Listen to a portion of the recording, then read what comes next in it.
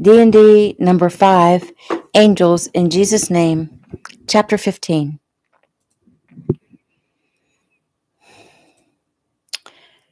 There was still yellow crime scene tape around the house, but Lizzie assured Jody that Nigel said it was okay to go home.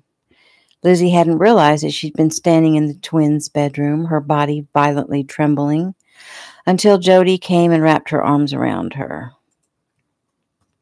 Suddenly, Lizzie pushed her away and ran to the bathroom. Jody followed, sitting down on the edge of the tub and rubbing Lizzie's back as she retched. "Maybe this was a bad idea," Jody said. "You want to leave? We don't have to do this." Lizzie stood and leaned over the sink, rinsing her mouth. "No, it's okay. I need to get the girls' stuff, and mine. I'm okay now. It was just a shock, remembering what happened." She drew a breath and smiled. "Besides, you're not getting off that easy. Let's get to work." New scene. Keegan punched a button on his phone. "What?" "Keegan," Nigel said, "we need to talk." "No, sir, we don't." "I had no choice in the proceedings, Keegan. You played me against the middle. You didn't have the guts to stand up for me, to back me. I can't work for you. I need your help on another matter." "You're kidding, right?" "Cantrell is demanding to speak to you." "Me?" Keegan didn't let on that he loved the chance to have a word with his old buddy. "We're trying to get him to spill what he knows about the senator and the possible involvement of other public servants. The problem is he says he'll talk, but only to you." "May I remind you that I'm no longer with the Bureau?" "He doesn't know that." It would have pleased Keegan to make Nigel beg, but he was too tired to stretch it out. "Okay, Nigel. What time?" New scene. "So, Agent Tanner," Brian Cantrell addressed the man sitting across from him in the interrogation room. A slow smile spread over his face. Keegan drew an impatient breath. "Brian, how did you come to be involved with the good senator?" "It surprised you, didn't it?" Brian said, not a bit interested in Keegan's question. "What are you talking about?" Keegan asked. "The day you overheard Hartman telling Salados your real name and you had to make a run for it." "Yeah, it surprised me. What do you want me to say? Good one, Brian?" "It was payback," Brian uttered. "For what? That's what I don't get. I don't know what it is you think I did to you, but whatever it is, you're mistaken. So tell me, Cantrell, what's your deal?" "The fact that you have to ask shows what a self-righteous SOB you are." Keegan shook his head slowly, his eyes on his steepled hands. Finally, he looked up. "Is this about the girl, Brian?" "Not just about her. It's more about you. Look, I'm not the one who made the bad decisions. You tried to rape that girl, Brian. It was a huge mistake on your part. And though I made a mistake too, I didn't turn you in. I didn't speak against you, but I sure should have. You know that, right? I should have kicked your butt. I didn't, but if I had, I can see you feeling some animosity towards me. However, I kept my mouth shut, so what gives?" Keegan watched Brian's face go red with barely suppressed anger. "You didn't have to say anything, Mr. Top of the class, top scorer, top everything prick. All you had to do was show up at her father's door with her tucked up safely under your arm." "You think I should have left her on the street?" "She came on to me, you know. It was a game with her to see which of Daddy's flunkies she could get put out." "I don't believe that." Her face was all beaten up. Her nose was bleeding. Her eye was already going black. Her dress was ripped. Her underwear was gone. That's pretty incriminating, Brian. "She did most of that to herself." Keegan gave a short laugh, only it wasn't funny. This man was sick. He'd never realized what a sicko he was. "So, because I'm turning in better scores than you, years later you blow my cover and almost get me killed? That's a bit drastic, don't you think?" "Not from my perspective." "Brian, it's not me who messed up your life. You've done that all by yourself." "It's you who killed my brother." Keegan met his eyes calmly. "It's you who sent him to his death." Brian jumped to his feet, and Keegan only sat quietly eyeing him. Bring it on, he said quietly. I'd love the excuse to ram my fist into your face. Brian stood, his chest heaving for several seconds before he was able to get control. Finally, he smiled and eased back down into his seat. If I were you, I'd talk to these guys and make any deal you can, Keegan urged. Is that what you want, isn't it, Tanner? You want me to deal and testify against Hartman? Keegan shrugged. I could care less whether you deal. I've put together enough evidence to fry you all. You need me. I don't need anything from you. What they want from you is information on Hartman and anyone else involved that they don't know about. It's clear you had no intention of talking to me about that. Nah, I just wanted to talk to you about one thing. Lizzie. How's she doing? Are you sure she's safe way down there in Georgia? And you way up here in our nation's capital? Keegan's eyes narrowed. Brian licked his lips. Now, there's a lady I'd like. I mean, that's a hot piece. I'd do her first, and then rough her up. I don't know which one I like better, all that soft, pale skin, bruised and broken. Keegan stood abruptly. You're out of time. You're going down, Cantrell. So are you, Tanner. I've been keeping an eye on the screen. Time will tell, won't it? I'm not finished with you, Tanner, Brian warned, his tone sugary sweet. You better keep an eye on Nurse Liz. Keegan flew over the table, his hands closing around Brian's throat. Brian's eyes bulged as he struggled to breathe, spittle spewing from his mouth. 4 men burst through the door and pulled Keegan away. He didn't stop fighting until he was shoved against a wall, his head snapping back to hit the tiles. Breathing hard, he shook himself free as others led Brian away. What are you doing, Tanner? Are you crazy? Nigel shouted. Keegan drew a deep breath and straightened his tie. Without a word, he turned and walked away. Pulling out his phone, he dialed John. Where are you? He asked the moment John answered. I'm here in D.C. I'll be at your hotel at 5 with our attorney. Remember? I gotta go home. Lizzie could be in danger. You can't go home. I'll go. Fill me in. Keegan told him what Cantrell had to say. John made arrangements to catch the next flight out, then called Chaz in Pine Forest to tell him about the possible threat and ask him to be vigilant over the women. He cursed when he was told Lizzie and Jody had gone to Tyler Springs. He cursed again when Jody didn't answer her phone. At the same time, Keegan dialed Elizabeth and cursed, and almost threw his phone when she didn't answer. Calming himself, he called Jody. No answer. His blood pressure rose. He dialed the inn, and Lisa picked up. Do you know where Elizabeth is? Sure do. She and Jody drove up to Tyler Springs early this morning, long before the sun rose. Did she leave her phone behind? Hold on, and I'll check upstairs. Pacing furiously, he waited. It's here, Lisa finally said. What's wrong? Is there a problem? Maybe. I'll have John fill you in. He's on his way home. New scene. Jody came back inside after taking another box out to the van. She glanced around the mostly empty bedroom that had belonged to the twins and then found Lizzie in Heather's room. I'm amazed at how much we've been able to stuff into those boxes. The van's only about half full. I'm sure we can get Heather's stuff and most of yours in there. Lizzie pulled another stack of games from the top shelf in the closet. That sounds good. I'm almost done in here. Great. Let's get some lunch and we can do your room after we eat. It feels good to get so much done. I don't really want to take a break. I'm in the zone. Why don't you run into town and pick up some Mickey D's while I start in my room? I can do that. You sure you're going to be okay? It's kind of creepy, with the bloodstains on the carpet and the bed. I'll be fine. She turned, grabbed the duct tape, and tore off a large piece. I've put all that stuff out of my mind. Besides, blood doesn't really bother me. Yeah, the nurse thing and all, I guess it wouldn't, Jody said. Lizzie taped the box and wrote Heather on it with a permanent marker and gave it a final pat. She glanced around. I think the rest of this room will fit in one box, and I'll have that done by the time you get back. Okay, what do you want?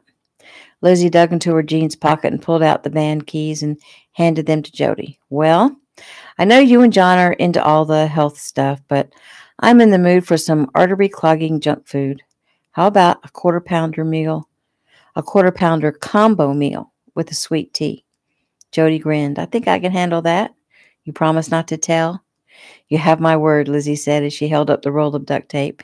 Do you think you could stop by the store and pick up some more tape? We're almost out. No problem, Jody called over her shoulder as she left. Lizzie turned back to pull the rest of Heather's things out of the closet.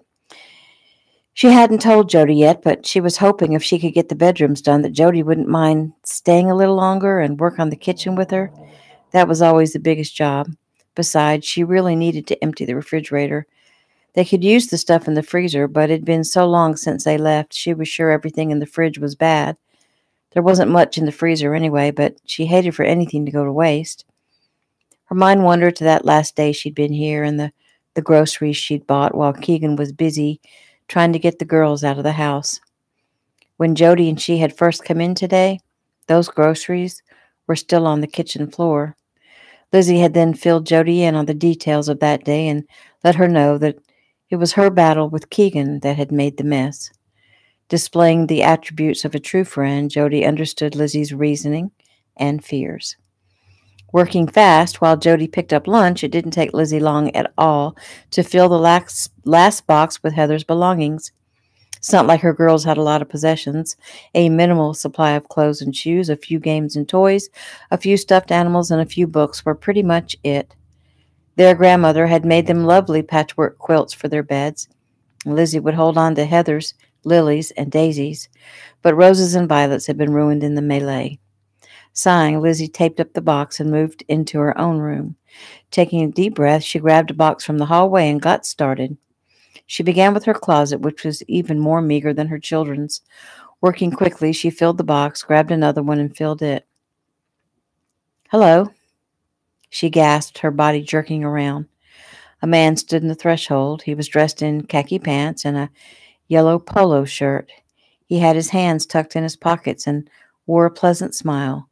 Brown hair and brown eyes. He was clean-cut and not unattractive. "I'm sorry," he said. "I didn't mean to scare you. I knocked, but I guess you didn't hear me. The door was open, so I came in. I asked the lady at the gas station if she knew of any houses available in the area, and she said she thought you were selling your home. I'm sorry I startled you." Lizzie patted her chest to calm her heart and smiled. "It's okay. I didn't hear you knock. I suppose I was deep in thought. I only mentioned that to her this morning, and that's how it is in small towns, though. News travels fast. So, you're looking for a home in the area?" "I've been looking for a while. So the lady was right? You are selling?" Lizzie nodded. "I am selling, but I haven't put it on the market yet. It'll be weeks before the house is ready to be looked at." He frowned. "My wife and me, we just had a baby, and she says she's going to leave me if I don't find something. She's going crazy in the little place we have now. Ever since she had the baby, she's been almost impossible to reason with." Lizzie laughed. "Hormones." "Yeah, that's what they say." He moved forward, his hand outstretched. "I'm Mike Abernathy." Lizzie took his hand. "Liz Anderson." "Nice to meet you. So, do you think there's any way I could get you to show me around so I can report something back to my wife? From what I've seen so far, this might be just what we're looking for." Lizzie sighed. She'd been on a roll, not wanting any distractions. Well, she thought, sometimes things just can't be helped, and wouldn't it be nice if she could make the sale without having to sign with a realtor? She smiled. "Sure, I guess we could do a quick tour." She began at the front of the house, moving quickly from room to room. When she got to the kitchen, her mind quickly calculated how much they might be able to get done once Jody got back. They moved into the den where she spoke of the merits of the fireplace and the largeness of the room. She talked about the easy access to the large backyard as she went to the French doors and peered out, remembering the night she and Keegan had escaped. The scarecrow clothes were scattered around the yard. She startled when she turned and Mike was right behind her. "Oh, excuse me," she said, giving a slight laugh. "I didn't realize you were there." Her statement was casual, but her heart rate accelerated when he didn't move. He was smiling at her. His hand reached up and touched her cheek. "I'm sorry if this sounds rude, but I swear you must be the most beautiful woman I've ever seen." Lizzie smiled nervously and tried to step around him. "Don't be silly," she said. He stopped her progress. His hand moved to her shoulder, and she shrank back. "Mr. Abernathy, I don't know what you think you're doing, but—" "Well, let me fill you in, Lizzie." It's been a pleasure walking around your house, trying to decide which room I'm going to use while I listen to your sweet voice filling me in on amenities. I don't understand which room you're going to use for what. He laughed. To do the deed. The deed? I'm supposed to totally mess you up, make you suffer, hurt you bad, or even put an end to your life, Lizzie Anderson. She turned and lunged for the door, hoping to get outside and have some running room, but he was right behind her, his arm snaked around her waist and the other around her throat, pulling her back away from the door. He moved to the right, pushed her face against the wall, and leaned close, his mouth against her ear. Shh, now, okay. Shh, calm down. She bucked back against him, but he held her tighter, the arm around her throat, cutting off her oxygen. His mouth went back up to her ear. Lizzie, I want you to calm down now. Be still. But she didn't obey. He shook her hard and rammed her against the wall again, and he leaned close. Those little girls of yours sure are cute. She stilled, not because she wanted to, but because the terror that filled her was paralyzing. You better think about them, he warned. Do you want them to be orphans? Lizzie winced. No, she breathed. Good, that's a good girl. All you have to do is cooperate. She began to cry. Hush now. The good news is I don't really want to kill you, so there's no reason to cry. As long as you cooperate, you'll live through this. Do you understand? She whimpered as tears ran down her cheeks. Lizzie, tell me you understand, and I'll take my arm off your neck so that you can breathe. She nodded her head. He dropped his arm, but still kept her pinned against the wall and still held the other arm tight around her waist. See there? I keep my word. It's funny, isn't it, how we take little things like breathing for granted until they're taken away from us. Feels pretty good to draw a deep breath, doesn't it, Lizzie? She nodded. You're not going to kill me? She asked in a whisper. Not unless you make me do it. Why are you doing this? It's nothing personal, pretty lady. You see, I'm in a little trouble myself. I owe a debt to someone, and once I take care of you, I'll be able to pay that debt. But why? Why hurt me? I haven't done anything to anyone. No, and that's really too bad. But apparently, your lover boy has, and the way to get back at him is to hurt you. But no more talk now. I don't have much time. His free hand traveled down her back. I wasn't kidding, you know. You really are beautiful. And so the rape part will be a pleasure. The part after that, like I say, it's nothing personal, just something that has to be done. The sobs welled up. There now, don't cry. He turned her to face him and cupped her cheek. Just don't make me have to kill you. I will if I have to. But I swear, sweet Lizzie, I don't want to. All you have to do is cooperate.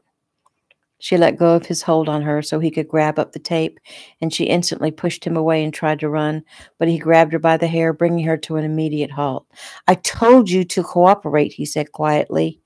He drew his arm back and punched her in the face, and her body dropped limply to the floor. She moaned, only half conscious, as he turned her over on her back and straddled her. He used his thumb to wipe the blood from her mouth. I wasn't kidding, Lizzie. Do you believe me now? She sniffed. Yes, she whimpered. Okay, then. Lizzie closed her eyes as the tears ran freely, but she opened them again when she heard the ripping sound of duct tape. He had a roll of it in his hands. Her roll. Grabbing her hands, he taped them together. It's not that I don't think you'll cooperate, he said. It's just that it's possible your instincts may kick in against your will, and I don't want to have to hurt you again. He dragged her across the floor and tossed her onto the sofa. When he knelt over her, she tried to bring her taped hands down hard on the back of his head, and he punched her again and then ripped open her shirt. My fiancé is going to kill you, he chuckled. Your fiancé is trying to save himself right now. I'll be long gone by the time he finds out what happened to his woman. It doesn't matter that you're long gone. He'll hunt you down and kill you. Stop right now, and I'll tell him to let you live. Lizzie! Mike cursed. Lizzie's eyes closed with gratitude at the sound of the masculine voice. She started to scream, but Mike's hand clamped over her mouth. He leaned close. Gotta go. We'll continue this later. He slipped quickly out the French door. Lizzie! I'm in here, she cried. Hurry! He's getting away! Officer Darrell Hornsby came cautiously into the den, his gun drawn. He went out the back, Lizzie said. He just left. Hurry! Darrell spoke into his mic and ran out the door. Lizzie was so weak and dizzy that when she tried to sit up, she only succeeded in falling off the sofa. Lying on the floor, she began to worry that she just sent Darrell to his death when he finally came back inside. Kneeling down beside her, he holstered his gun and lifted her back onto the sofa. She shivered uncontrollably. Did you get him? She asked between clenched teeth. No. We have a manhunt in progress, though. Darrell cut the tape from her wrists and grabbed an afghan and pulled it gently around her shoulders. Thank God you stopped by, she said, her throat clogging with emotion. Lizzie, I'm so sorry. About this, about everything. She looked up at him, her eyes not really seeing him. Lizzie, I'm going to take you to the hospital, okay? No, she scrambled away. No. Lizzie? Jody came in, threw the food on the kitchen counter. Lizzie? She moved toward the voices in the den. Lizzie, there's police everywhere. Are you? Oh, what happened, sweetie? She knelt down by her and hugged her close. A man came in. He said he was going to hurt me, Lizzie explained. Tell me everything, Darrell said kindly. Lizzie told everything she could remember, having to stop at intervals to get control. Jody stayed beside her, and Lizzie rocked back and forth, her eyes blinking in slow motion. Jody touched her bruised and swollen face and spoke softly. I'm going to get Keegan on the phone, okay?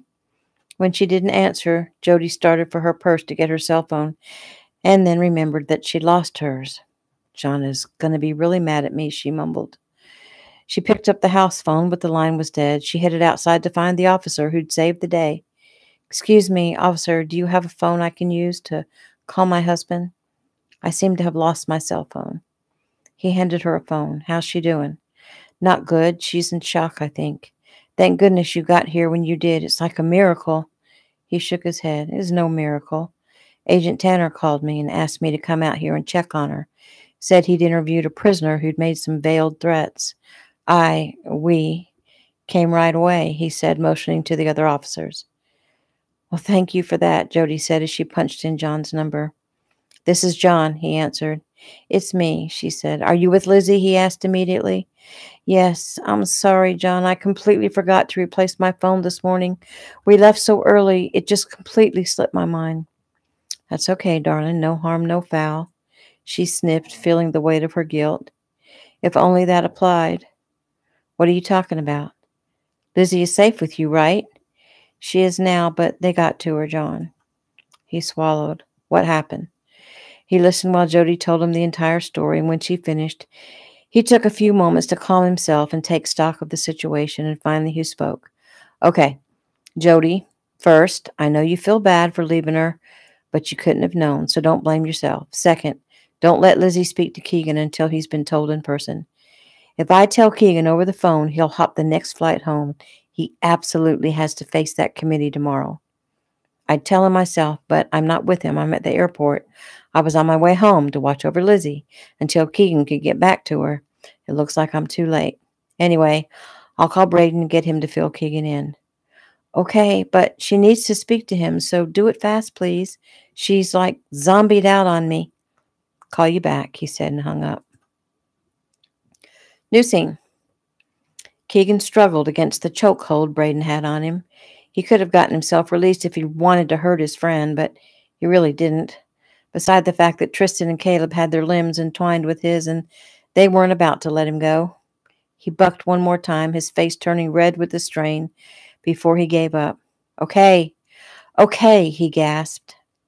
Still, Braden wasn't having it. He motioned for Tristan to bring Keegan's cuffs, and before Keegan knew what was happening, they had him cuffed behind his back.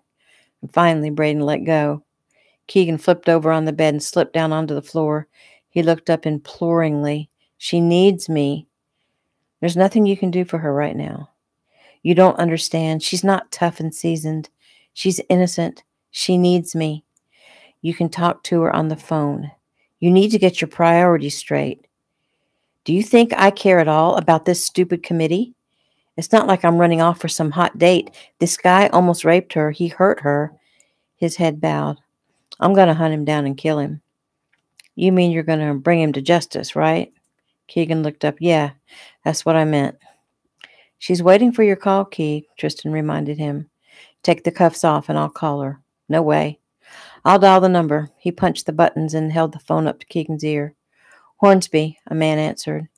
It's Tanner. Is she still there? Yeah, hold on. Wait, Keegan said quickly. Listen, man. Thanks for getting to her so quickly. Thanks for trusting me to do it. And, Tanner, thanks for not tearing my head off that day. Yeah, believe me, I wanted to. You're a jerk cop, but then so am I. You did a good job, Tanner. I mean, with the kids and all. Okay, well, here's Lizzie. Hello? He closed his eyes. Her voice was so weak, so strained. Hey, Lisbeth. Keegan? She broke down. He listened to her cry. He needed to hold her as much as she needed him to, and he drew a deep breath. Okay, I know, sweetie. I'm sick that I wasn't there for you. It's not your fault you weren't here. Please, Keegan, don't blame yourself. He slowly shook his head. In 1 second, she'd switched from her own despair to worrying about how he felt. He didn't deserve her. That aside, he realized the best way to help her to buck up was to focus her on something else, namely him. Well, if only I didn't have to be here. It's killing me that I can't be there with you. It's okay, Keegan. I just wanted you to get out of all this trouble and come home to me. For right now, I'll be okay. Really, it's over. Daryl got here and chased him off. He told me you called him. See? You protected me even from way up there. I don't know what I'd ever do without you. Listen, I don't want you going off alone anywhere, okay? Just until all this settles down. Okay, Keegan, I'm sorry I caused so much trouble. It's not you causing the trouble, Elizabeth. You couldn't have known something like this could happen. I should have, though. I wasn't thinking. I know what these men are capable of. Even with them behind bars, I should have known. Well, you've been a little busy, finding lost babies and getting shot and rescuing friends and now having to answer for everything. I should have just stayed put. I know you sent me home to be safe with the girls. I bet you didn't realize it would be so difficult to keep track of me, she said, giving a small, brittle laugh. He smiled. She was going to be okay. I miss you, baby. I want to be there with you. I'm fine, Keegan, really. And now that I've heard your voice and I've calmed down some, I feel much stronger. I'm okay. I just want you to be okay and come home to me. Well, hopefully it won't be too much longer before I can do that. Is your meeting for today already over, or are you just taking a break? No, it's over. Day after tomorrow, I've got another day of meetings, and then I should be home. She sniffed as she made her mind focus on other things besides that man's hands on her body. Good. I have a surprise for you. You do, he said, a smile spreading over his face. Her sweet voice was like music to his ears, and she sounded so innocent and full of mischief he just had to smile. Yes? Well, what is it? If I tell you, it won't be a secret. Okay, how about a hint? No, you'll just have to come home. Soon, baby. Keegan, I'm okay now, really. You're strong, Elizabeth. I'm so proud of you. Just one more thing. You're going to hear a lot of stuff about me on the news. It's not as bad as they're going to make it sound. I'm okay, and I'll be home soon. Promise me you won't let all this political stuff upset you. I promise, Keegan. I just know that everything is going to be okay. You just know, huh? Really, I do. It's just a feeling I have. Well, that's good to hear. You lift me up, baby. It's crazy. I'm supposed to be comforting you, and you end up taking care of me. Well, we take care of each other. I guess that's what it's all about, huh? I guess it is. Bye, sweetheart. Bye, Keegan. I love you. He nodded, and Braden took the phone from his ear. He looked up at his friends. You can take the cuffs off now. New scene. Keegan had taken John's advice and actually watched the news. He'd been watching it now for the past 2 days, and the publicity surrounding his being called in front of a committee surprised even him. Jeff's little press conference went as expected, with no surprises, with him attributing the fact that he was still alive to Keegan getting to him as quickly as he did. He'd obviously been in a lot of pain, ensuring the public sympathy. Brianna Adams, Ricky Keno, and Toby Nash, a country music star and good friend of Rick's, made heartfelt public statements, stirring the hearts of Americans to action. They asked the silent majority to make their opinions known. They asked Americans to recognize the honor and strength of a good man who represented all the good, strong men who do their jobs with little or no thanks. They painted a picture of Keegan, with help from his parents and sisters and childhood friends, that would milk the hearts of mothers and fathers everywhere. And they reminded everyone of the heartache and pain the child trafficking organization had caused hundreds of families. Keegan was humbled. Nevertheless, the committee would still convene in approximately 20 minutes. He was surprised again as the cab pulled up in front of the courthouse on Pennsylvania and 3rd, just down from the FBI headquarters, to see a dozen or so people behind a metal barricade just at the bottom of the steps, shaking their fists in the air. Their anger seemed to be aimed at him. He normally would be angry right back, but instead his heart was just saddened. Keegan and his attorney, Bill Cummins, stepped out onto the sidewalk as insults were hurled. A glance in the opposite direction brought another surprise. A little farther down the walk, another group of people held signs proclaiming Keegan a hero. A few signs quoted what he'd said in the impromptu interview with the troublemaking reporter. They read, "And because you're an American, I'll come help you too." Among the group were his brothers and friends, all except John, who remained home to watch over the women. Tristan gave a thumbs up, and Keegan nodded as he fought his emotions. The entire world had lost its mind. "Keep your head up, Tanner," Bill murmured. And here we go. New scene. Lizzie hadn't been able to take her eyes from the screen as the drama unfolded live on TV.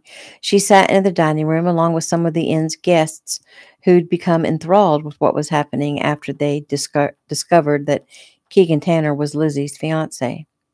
"He looks so vulnerable," Lizzie complained. "He looks strong to me," Lisa answered. "He's so good-looking," Jody said.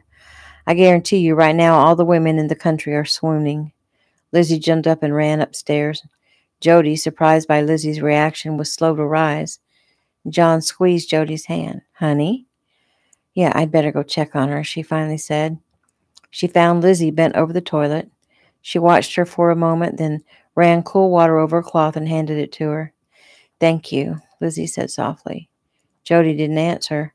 She only watched her, and finally she spoke. "At first I felt bad for upsetting you, but that's not what happened, is it?" Lizzie lowered her eyes and shook her head. "I don't think so." "How far along?" "Well, it can only be a week." "Are you sure?" "We've never been together. The first time we were intimate was only about a week ago when Keegan was in the hospital." When he was in the hospital?" Lizzie shrugged. "It's your fault. You're the one who dressed me." "Oh, yeah, you didn't tell me it was in the hospital, and you sure didn't tell me that you'd never been together. I guess I shouldn't assume things." "I didn't plan on it being in the hospital. I was only going to get him interested and then get him to come to the motel. But he had that thing, what he called primal post-trauma thing going on."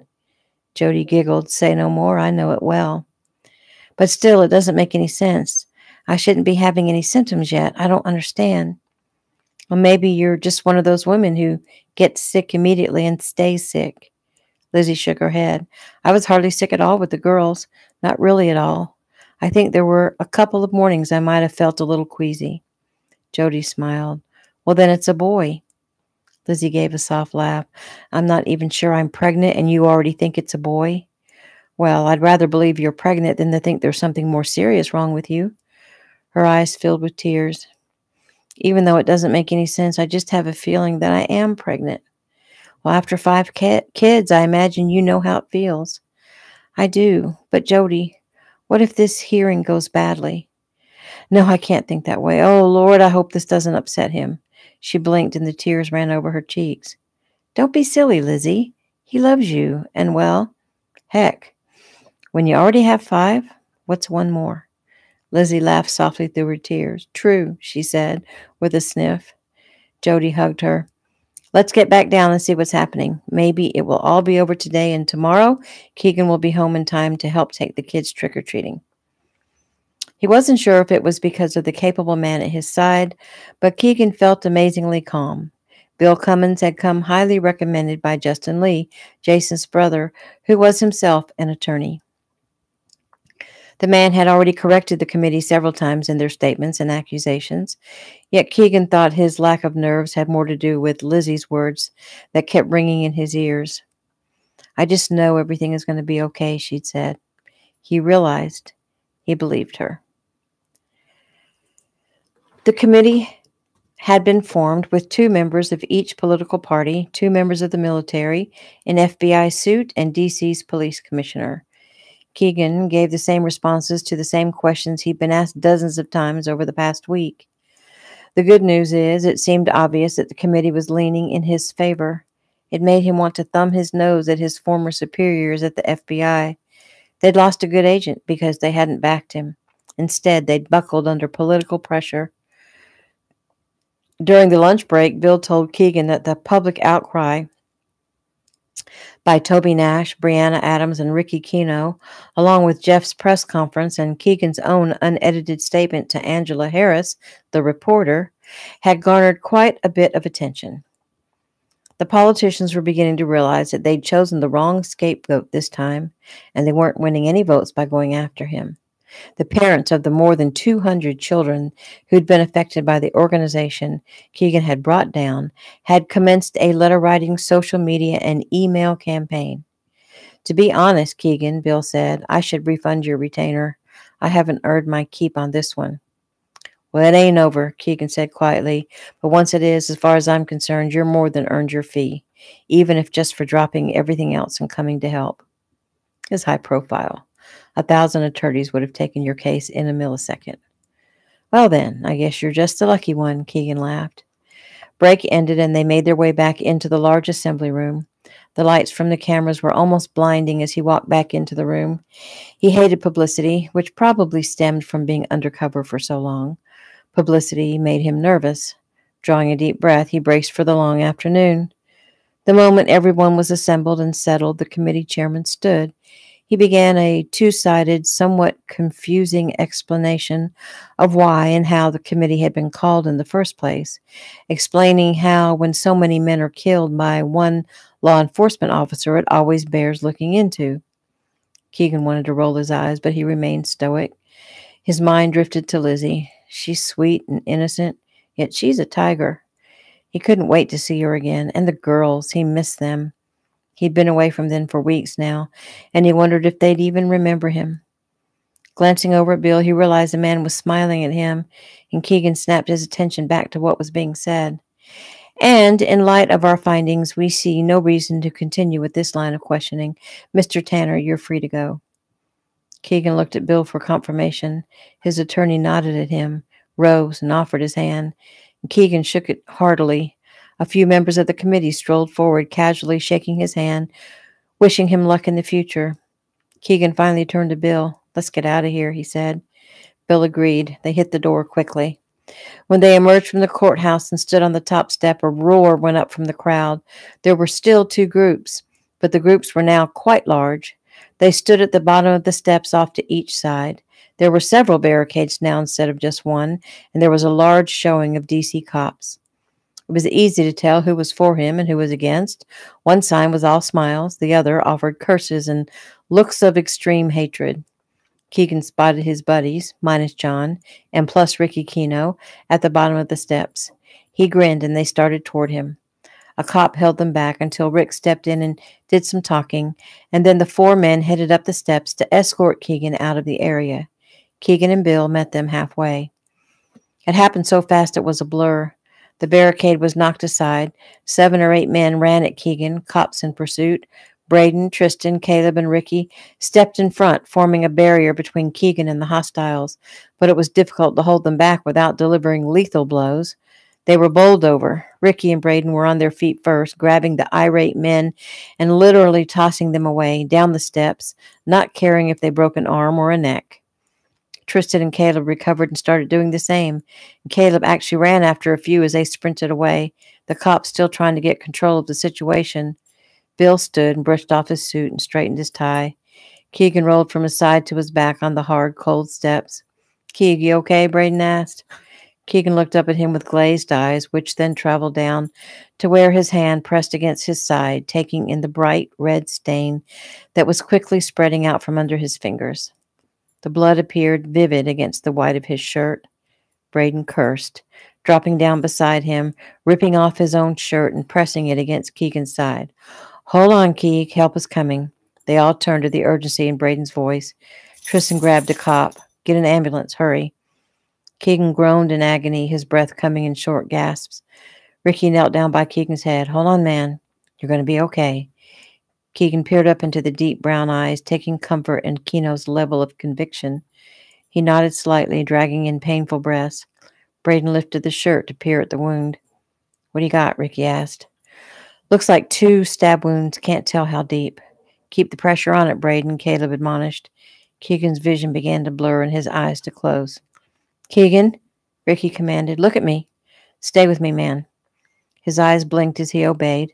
Forcing them open, he tried to focus. "Lizzie, tell her." "Oh, I'm not telling her crap," Braden said sharply. "You want to tell her something, you're going to have to do it yourself." Keegan's mouth curled into a slight smile. He drew in a ragged breath. "Come on now, open your eyes," Ricky prodded. Keegan obeyed. "This is nothing, Keegan," Ricky said. "You've been through worse than this, right?" Keegan's eyes blinked in response. "Stay with me, Keegan. Stay with me." "Trying," Keegan murmured. His stomach roiled as a wave of nausea washed over him. His eyes drifted shut, and he sank into the darkness. New scene.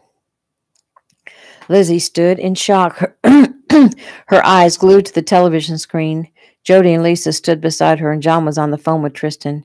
"Yes, I'm on my way with Lizzie." John looked over at his wife. "Take Liz upstairs and pack a bag." Jody tugged on Lizzie, but she wouldn't move, so John stepped in, grabbing Lizzie by the shoulders and giving her a slight shake. "This is nothing, Lizzie, nothing compared to what he's been through in the past. He'll be fine. You wait and see.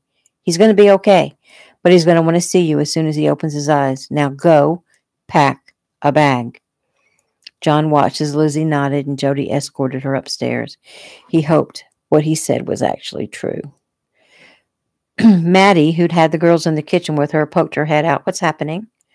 Lisa filled her in quickly. John looked back up at the screen. The paramedics had arrived, and Keegan's bloody hand flopped over the side of the gurney, limp and lifeless, before it was retrieved and placed on his chest. John felt suddenly sick. Drawing a deep breath, he put Grandmaster Keno's teachings to work. He sent a prayer in Jesus' name. He commanded healing in Jesus' name. He visualized a happy outcome for the situation and pushed that out in Jesus' name. And then he went to pack his own bag. And that is the end of chapter 15.